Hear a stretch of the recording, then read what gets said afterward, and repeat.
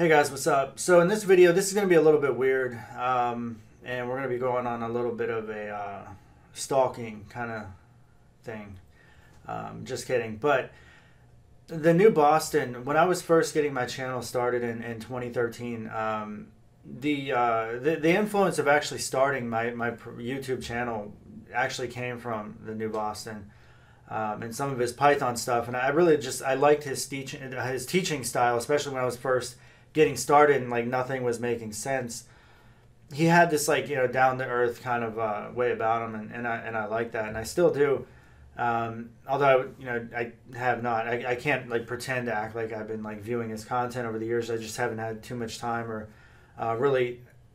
I wouldn't say the need or anything, but I kind of use other avenues in many cases when I'm trying to learn new things. But his stuff was always really good, and I guess the question I posed in this video is like, what the hell happened to him? It's been like 10 months and he hasn't posted anything.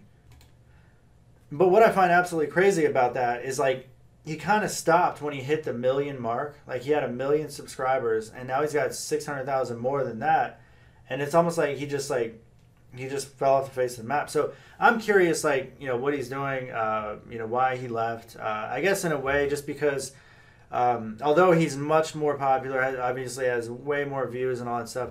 I've always like sometimes I kind of have like this reflective look at what I do on YouTube, and when I'm talking to like coworkers or friends, and most of the, I would say pretty much everybody, there's some naysayers or whatever, but pretty much everybody's like, yeah, that's cool that, that you do what you do. And I think in some cases, there may be like, I wouldn't want to say like, hopefully there's not like people that are jealous out there or whatever. Like I know that exists to some extent because people will see how you're making money, or like Dev Mountain is sponsoring your content. Like what why do you think you're such a great programmer? All this stuff. And the interesting thing there is like I've never claimed to be, but with the new Boston, like he got a lot of criticism on some of his tutorials. Once you get that big, like people are like, well, who the hell are you to be teaching other people and things like that? And the simple fact is like nobody has to listen to the new Boston, and nobody has to watch Chris Hawkes either. If people choose to do that and you choose to get things out of it, then that's great. But like people have that freedom of learning from who they want to learn from. I was in college and still pursuing my business degree when I was watching the new Boston. I was also successful in living in a decent house and everything. Like I had some success going for me at that time. So what I'm trying to say is I feel like I had enough know-how and knowledge where I wasn't going to be like led blindly down some dark path that's going to ruin my career or something like that just because I watched new Boston videos.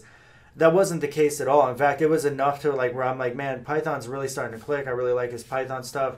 And then like a year or two later, I ended up starting my own channel. And then here I am, 4 years down the road. But that's it. So I had the choice of going to his videos and watching his stuff, and I wasn't like expecting to be promised the world or anything like that. So basically, the criticism is bullshit, is what I'm trying to say. Because he actually influenced a lot of people to do a lot of different things. And people are always going to criticize, man. People criticize success, they criticize failures and everything else. But my main question with this video is just simply like, where the hell did he go? I wonder if any of you guys out there, because I know you guys have watched his series and things like that. I'm just curious if any of you guys know what made him drop off the map. And while we're in here looking, we can look at pretty much public things to figure out where somebody is. Like it's not like we're really stalking or anything like that, but Bucky is clearly on GitHub, and he's clearly doing commits as of even yesterday. So clearly out of Pasadena, California, he's working on something, but he just doesn't do the tutorials anymore. But I don't know. I just find it really interesting. Like he just kind of rode off into the sunset for at least the last 10 months.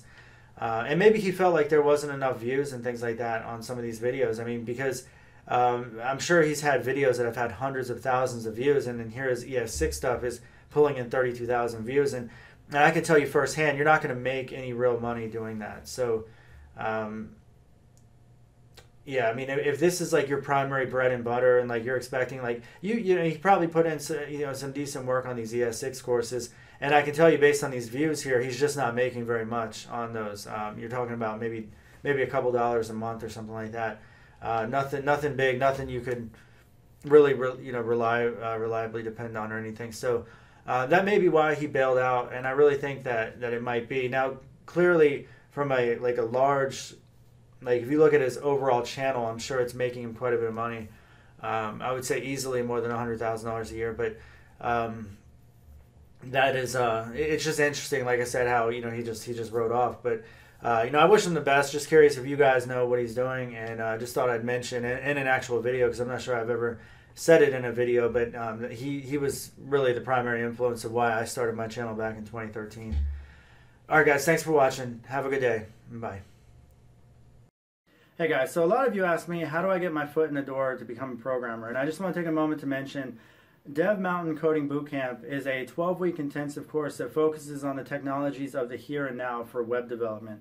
Some of the things that they're actually teaching in this 12-week course, it's geared to get you into the industry by focusing on things like jQuery, Node.js, React, Angular, how to use GitHub. So a lot of the things that you're going to need to do as a developer, as soon as you start, they're going to be teaching you in this coding bootcamp, and the entire goal is to be able to get you into the industry within 12 weeks. So if you guys are interested in learning more information about Dev Mountain Coding Bootcamp, just check out the link in the description tab of this video. Thank you for watching, and have a good day. Hey guys, this video is also sponsored by Eduonix Learning Solutions, and they have a website called eduonix.tv where you can sign up and register. If you sign up, just by clicking sign up here, you can see that they do have different price options, but if you enter the coupon code Chris Hawks, you can save money. And let's go ahead and try this here. Apply. Congrats, you get a flat discount of $45. So that is the coupon code that you want to use, Chris Hawks, to sign up for Eduonix Learning Solutions at eduonix.tv. And by using the Chris Hawks coupon code, you get 2 months free as well as 50% off on the year. So make sure you guys check that out. Also, they do have a YouTube channel as well. And the website or channel name is Eduonix Learning Solutions, and the YouTube channel is right here. So make sure you guys subscribe. They have a lot of different topics. They're going to talk about the latest technologies. It's all via online, so it's not in person. That makes it more convenient in some cases for some people, depending on where you are geographically. And they have all kinds of different tutorials, everything from Vue.js, Angular, React, everything. So make sure you guys check them out, and I appreciate it. You guys have a good day. Bye.